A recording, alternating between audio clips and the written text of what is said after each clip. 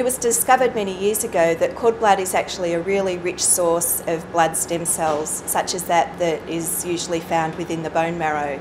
And one of the advantages of using cord blood stem cells is that it's a product that can be collected and stored, unlike bone marrow donors where you really need to have the donor readily accessible to have their bone marrow harvested at the time that it's needed.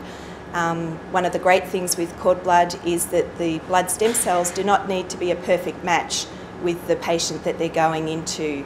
And this means now that nearly everyone who requires a bone marrow transplant will find a suitable cord blood donor somewhere around the world, if not in Melbourne or Australia, then certainly elsewhere around the world.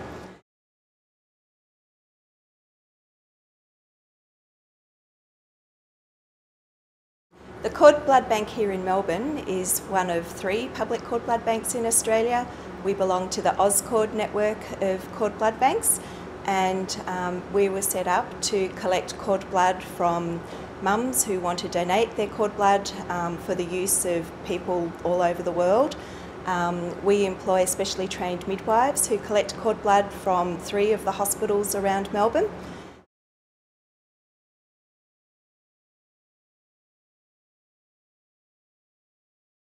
Basically that involves following the delivery of the baby. Once the cord is cut, the blood can be collected by just inserting a needle into the umbilical vein and allowing the blood to drain out into a bag. And this is either done before the delivery of the placenta or following, if it's a caesarean delivery, it will be collected following the delivery of the placenta. And it doesn't hurt at all, doesn't harm the baby in any way. The baby's already been delivered. That cord blood is then taken or sent to the laboratory here at the Royal Children's Hospital, where it is processed, and it's very minimal processing. Really, we just spin the bag of cord blood, we take off the plasma and we remove the red cells to be left with a white cell blood product which contains the blood stem cells within that product.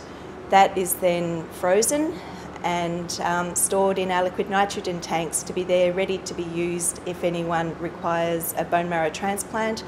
And so we have a readily accessible source of over 8,000 cord blood units here that we can send out for patients requiring a bone marrow transplant.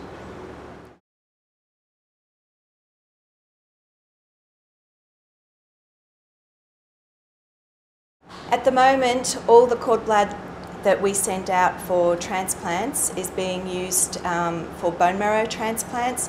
So any disease that can be treated with a bone marrow transplant you can actually use cord blood instead of bone marrow. So the types of diseases of the patients that we're sending out units for includes leukemias, aplastic anemias, metabolic storage disorders, immunodeficiencies. So it's not just leukemia. It can be just things that have gone wrong with their blood and you just want to replace the blood system of the patient. I think one of the most exciting developments within the cord blood field has been the discovery that you can use 2 cord blood units to transplant 1 patient. So in the past, cord blood transplants were really only limited to children and small adults, because you're really limited by the number of stem cells within 1 cord blood unit.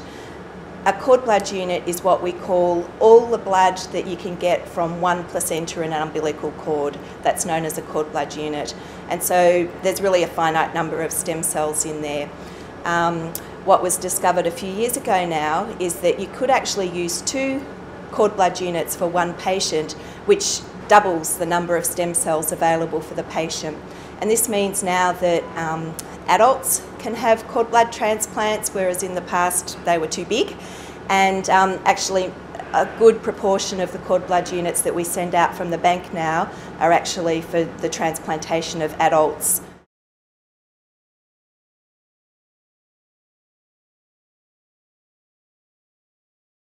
We do know that cord blood does contain other stem cells other than blood stem cells.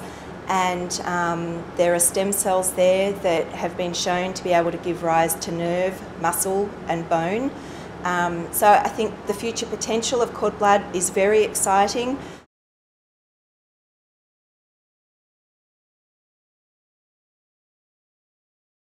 In the bank here we have stored just over 8,000 cord blood units, and to date we have sent out just over 250 of those cord blood units for the treatment of patients all over the world.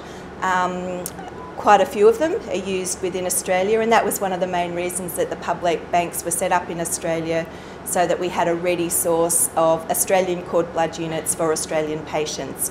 However, having said that, we do send probably 2/3 of our units go overseas, and they've gone everywhere. The US, the UK, Spain, France, all over the world. And one of the things we're required to do here is, according to our TGA licence, is to actually follow up how those patients go after transplant, because that's a very important determinant of the quality of our cord blood units. We need to make sure the patients are surviving and doing well.